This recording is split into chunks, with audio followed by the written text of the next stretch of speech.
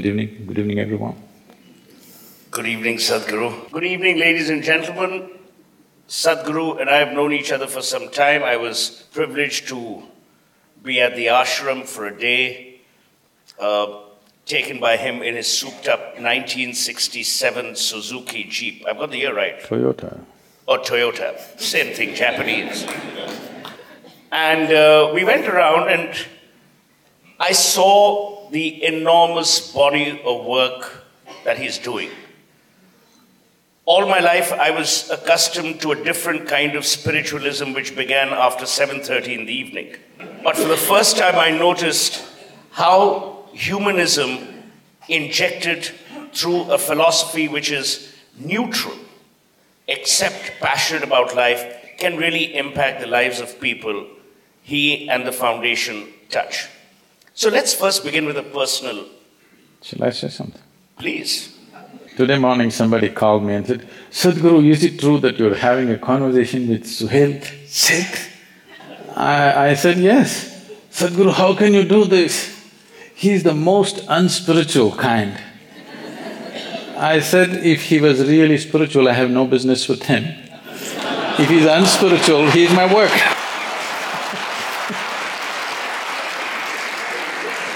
Those who are unspiritual are my work, and the thing is, if you want to have a conversation, they should be able to talk and the man can talk. So it's 1-0.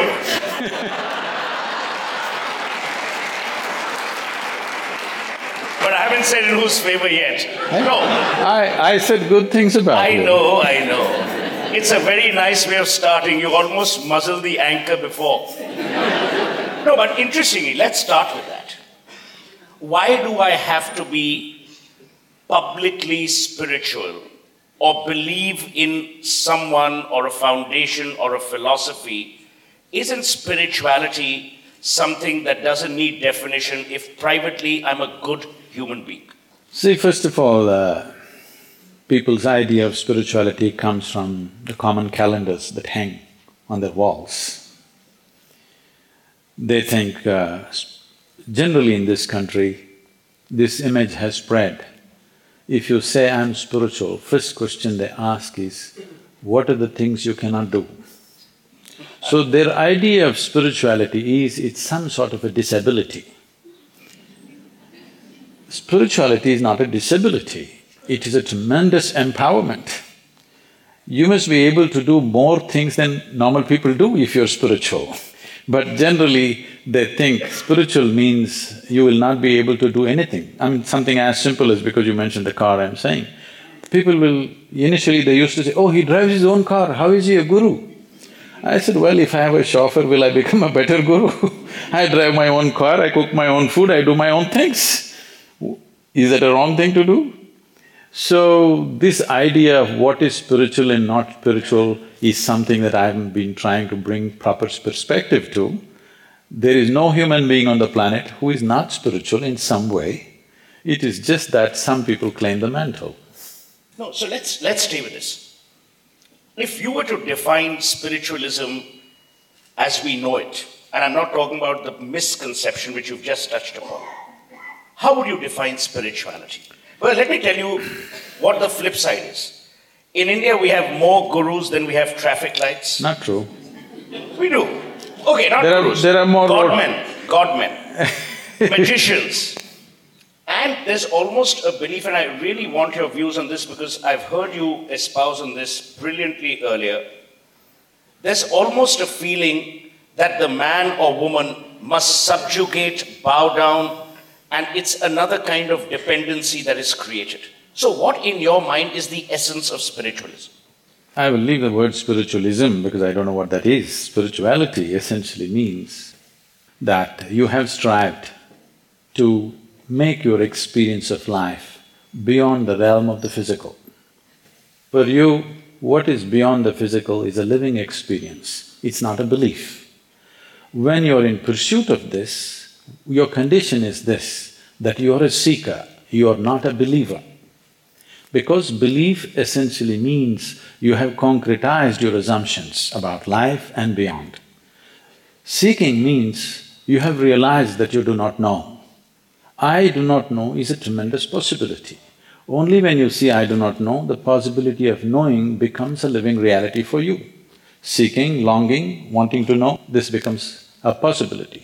So spirituality essentially means either you have reached a place where your experience of life is beyond your physical nature, you're able to touch that which is beyond physical, or you're in a state where you're seeking. That means you have admitted your ignorance about the nature of this existence and your own existence. Do you believe that sometimes our insecurities or our egos prevent us from admitting to our insecurities and that we need I said I don't… the quest? I said I'm not for belief. Well, in a manner people will… No, I know, it's become so much a part of our daily language, I believe this, I believe that, then I believe other things, everything. So I am trying to banish the word belief. What you know, you know. What you do not know, you do not know. What's the problem with this? What I know, I know. What I do not know, I do not know. It's wonderful and human of us to see what we do not know as we do not know. Unless we see that, we will never strive to know. So, when it comes to this, about people not admitting their ignorance, because I think it is the nature of education, it is the way we have been conducting lots of things, where ignorance is considered a bad thing. Ignorance is a borderless thing, okay? Ignorance is a borderless reality. What you are yet to know is a limitless possibility. What you know is a tiny little thing. So you are identifying with the tiny little thing that you know and you're ignoring an immense possibility which you do not know. A constant admittance that I do not know so much about this existence is what makes you into an active, open intelligence. Otherwise, you will become… there are words which I don't want to use. Over time, we've seen more and more spiritual movements take shape in our country, in countries elsewhere. We've seen more and more people across strata, across income, across education, actually take to this path. Why do you think that's happened? See, this is a fundamental human longing. This can never be put down. This is… wherever you are as a human being, you want to be something more. That something more happens, you want to be something more. This is an endless thing. If I make you the king of this planet, I will not, okay? No, neither will I become. So, even if you're made the king of this planet, you will naturally look at the stars. This is the nature of human intelligence. You cannot… people think spirituality means to be content with what you have. Contentment is containment. That is not the nature of human intelligence. Human intelligence does not want more, it wants all. All cannot be had physically. Unless you transcend the physical nature, you cannot have all of it. This longing may not find conscious expression in most people, but generally we say if it finds physical expression, simple basic physical expression, we call this sexuality. What you're trying to do is, what is not you, you're trying to make it a part of you. If it finds a mental expression, it gets labeled as conquest, greed, or simply shopping, whatever you want to call it. If it finds an emotional expression, you will call it love, compassion.